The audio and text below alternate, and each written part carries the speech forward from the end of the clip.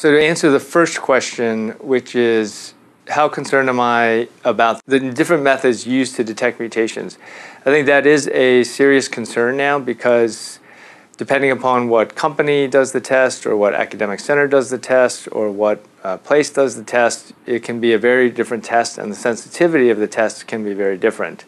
So some can look at the whole exon, some can just look at a specific mutation, some can have a sensitivity of 5%, sensitivity of 10%, etc.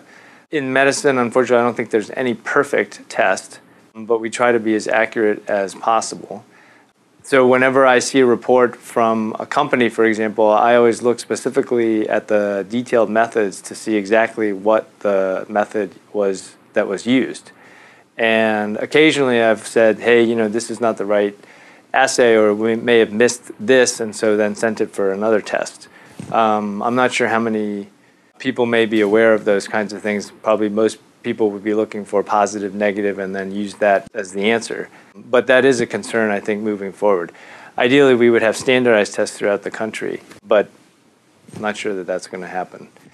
In terms of the second question, in terms of heterogeneity, I think we know that patients' tumors are heterogeneous. That's why, unfortunately, we're not curing patients with metastatic disease because they have multiple clones probably in there, some that are sensitive, some that are resistant. I think in most instances, if you have a so-called driver mutation, most of the lesions, if not all, will actually have the same driver mutation, but the other mutations may be different. But we also have to deal with patients, and you can't just biopsy every single site in a patient. And so we have to do what's feasible and what's safe for the patient as well.